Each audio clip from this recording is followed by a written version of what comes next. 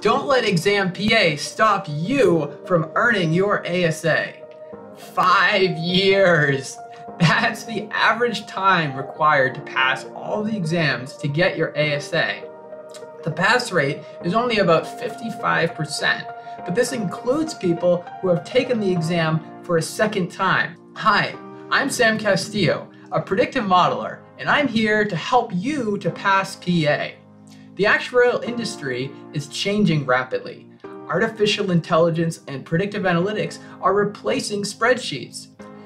You need to become an expert at supervised and unsupervised learning. You need to use RStudio to create data visualizations and fit predictive models. You need to use Microsoft Excel to create simplified spreadsheets. And you need to use Word to write a 15 to 20 page document. If you're not a native English speaker, this represents a steep learning curve.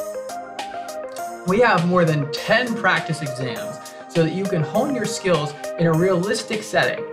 And we have more than 33 hours of tutorial videos. You'll be ready for this exam before you even sit down. You can see every click and keystroke on the screen as we go through our tutorials. Benchmark yourself with our writing speed calculator.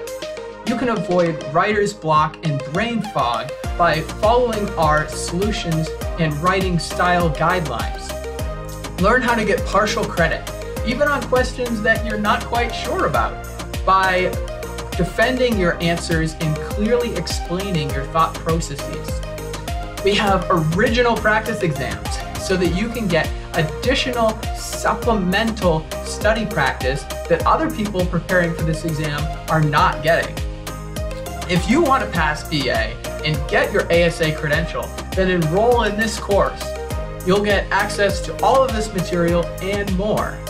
To help you get started, we're giving you a free study guide, which you can download by clicking on the link below this video. Best of luck on Exam PA.